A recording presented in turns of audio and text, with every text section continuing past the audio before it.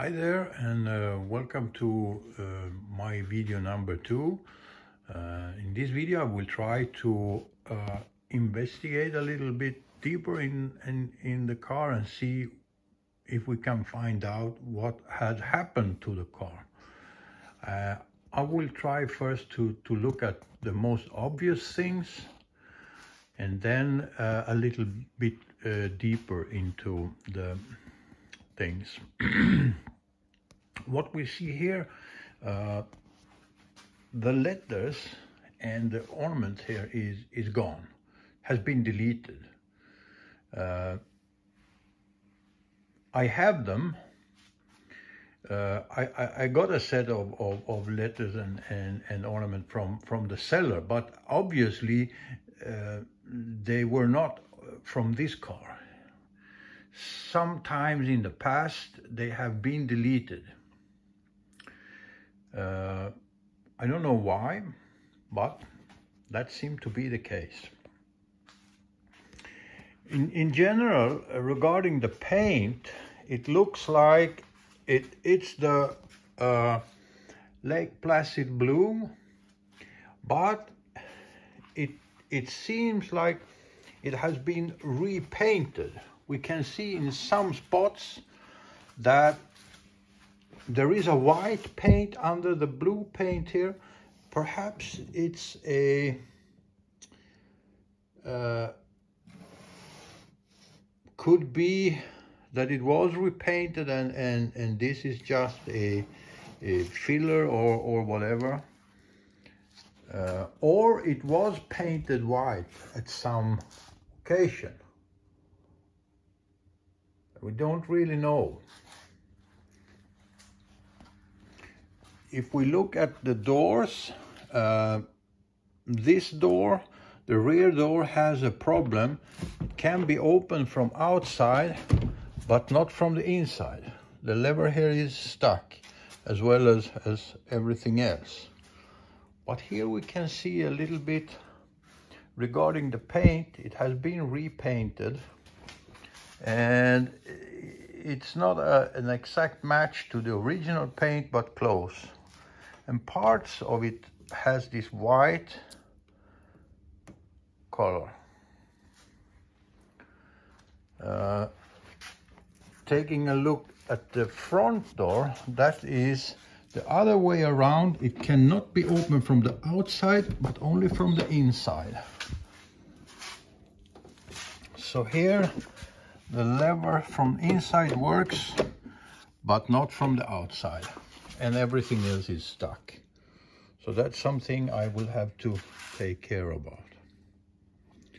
The interior, the fabric here is replaced. This is not the original. It should have the medium blue Parisienne, and it's hard to say if that upholstery is still left under this, because this is as well worn out, and that will be interesting to see if the original upholstery is still there.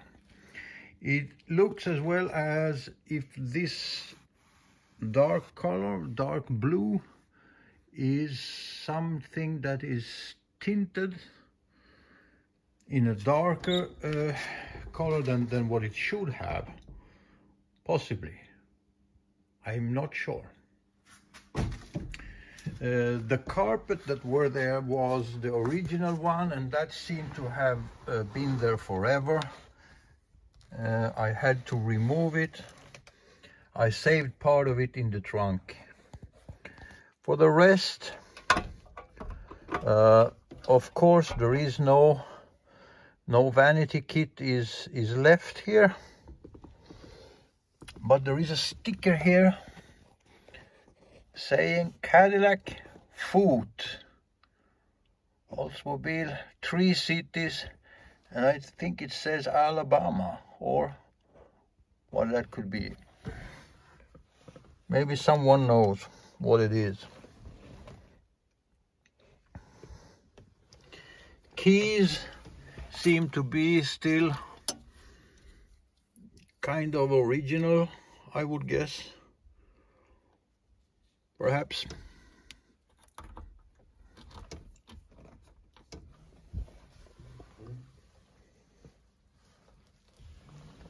Other than that, everything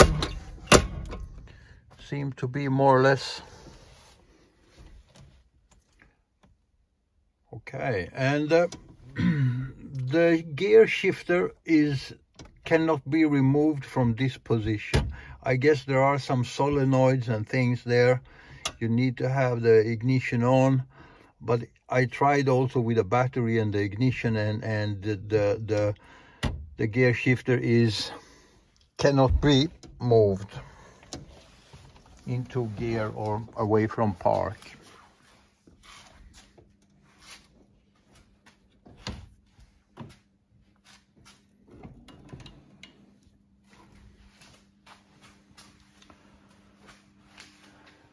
Over to the rear, the same here. There has been something going on here.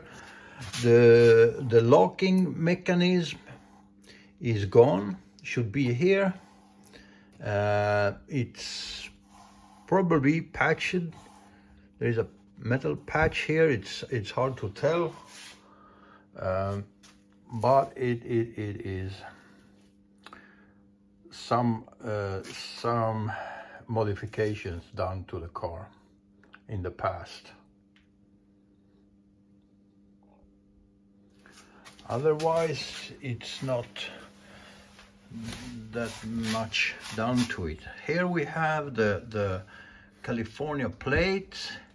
It says California 1964 there, and the other one is 1968.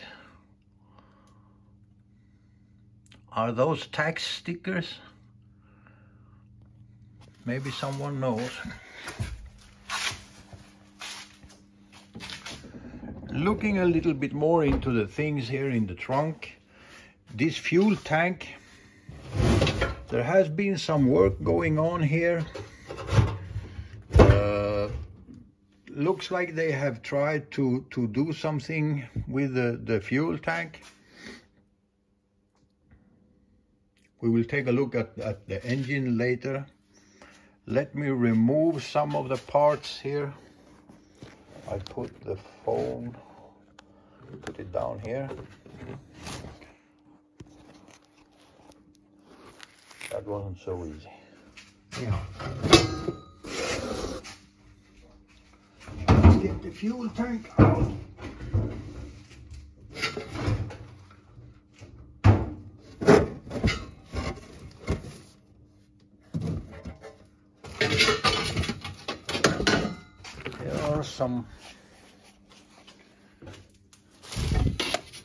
These goes on the rear fenders, quarter panels. Here we have an electric fuel pump that was installed.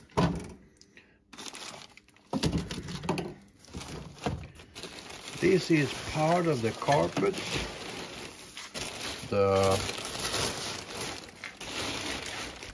It was just necessary to remove it from the car because it was in a rather bad condition. Let me show you.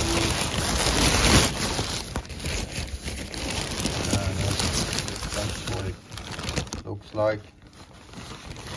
Didn't really want to have it in the car, but I saved part of it just to, well, I don't really know why, but it's still there, pieces of it. This is the carpet that goes on the lid here, and there are some other parts here, the jacks. This is the lid for the battery box here. All the electrical parts for the trunk opening motors seems to be there. I hope so. Here we have a spare tire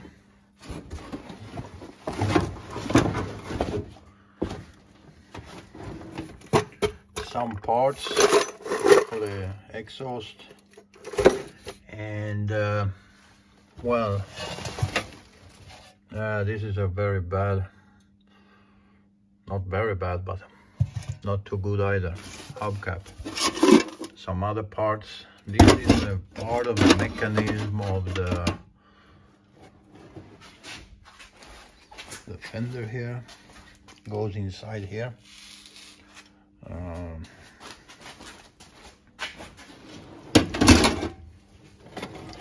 Not much more to say about the trunk here. For sure it has some rust here and needs to be repaired, but on the other hand it's not too bad. We can assume that this is the original paint.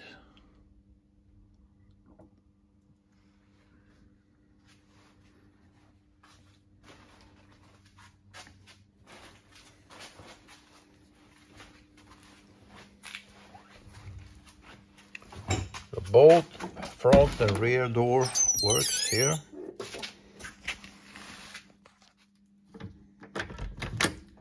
So that's a good thing.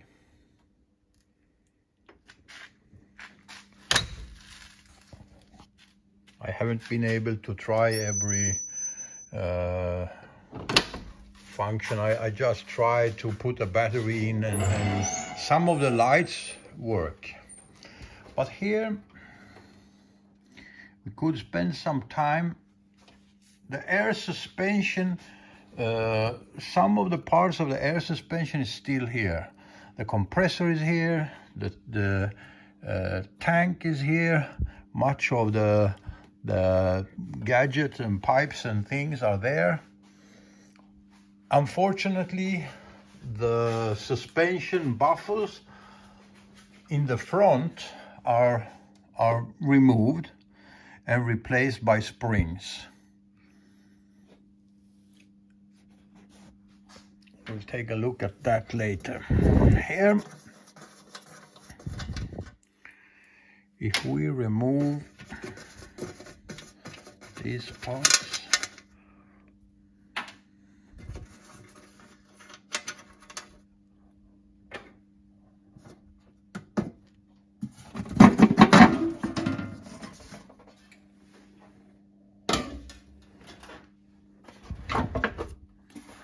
looks like this air cleaner has been sandblasted or blasted with some material. I don't know what exactly. I don't know if it's the original one to the car. Here we have the 3-carb set up. It looks like mostly it's unchanged. Looks original, but there has been something going on here, and maybe it has something to do with the fuel tank. There was this electrical pump that is in the trunk now, was installed here, but didn't really fit too well, so the air cleaner didn't really go on as it should. So there has been some operations here which lead me to believe that that was maybe one of the reasons for why this car was not used. Could be one of the reasons.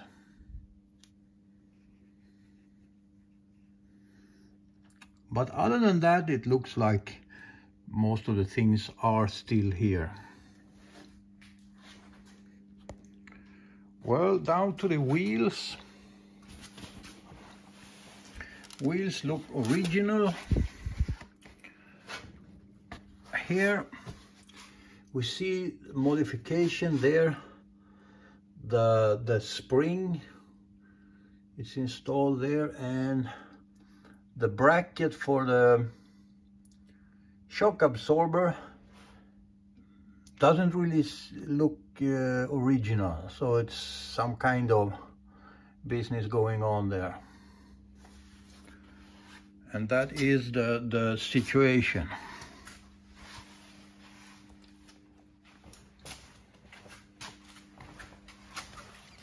on the rear axle. The car is on jacks, and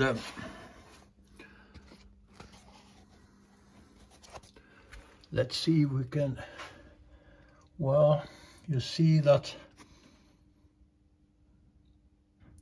the springs are there, installed there. It's hard to see without lights. I will. So here we are under the rear axle. Some parts are still left here for the air suspension. I think there are up there. This is, of course, a modification. The installation of the springs above the axle. I don't know if that modification was done by Cadillac, or if it's some aftermarket stuff, or I know some of these cars were modified already by GM or by Cadillac, just a few years after they were sold. They did have some problem with it. Well, rear axle. Some of the exhaust pipes are still there. There isn't much to say or see here. Doesn't look too bad, not too much rust. It's mostly surface rust. The frame looks rather solid. Here we have the twin fans, one here and one over on the other side for the under-seat heater core. Silencers are removed, but I have two of them, so I know roughly what they should look like.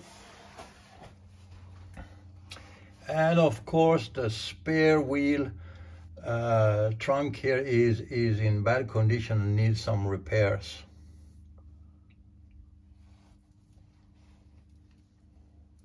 Will be interesting to see and look what kind of parts are still left inside here. Shock absorber is up there, and it looks like it's the original one.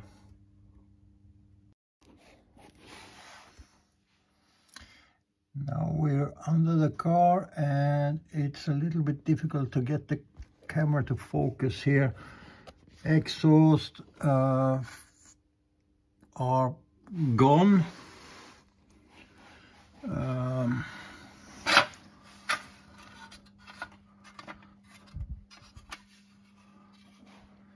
Bolts in the exhaust manifolds are broken off. On the other side, they are still there, but front pipe is just rusted. And one interesting thing I see here is that the lever for it's removed from the transmission.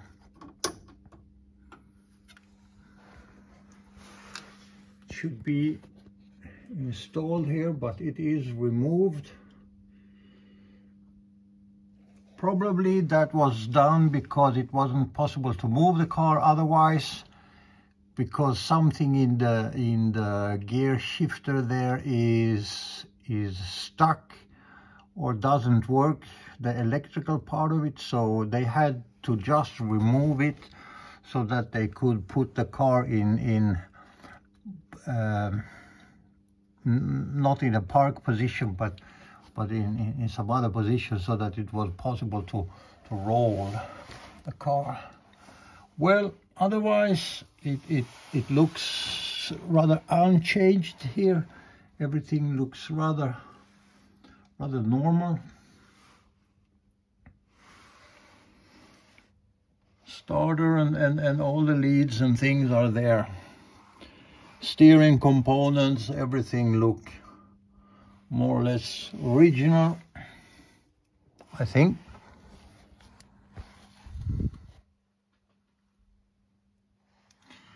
There are the hoses that goes and pipes that goes back to the rear heater core. The car has double heater cores in the rear under the back seat.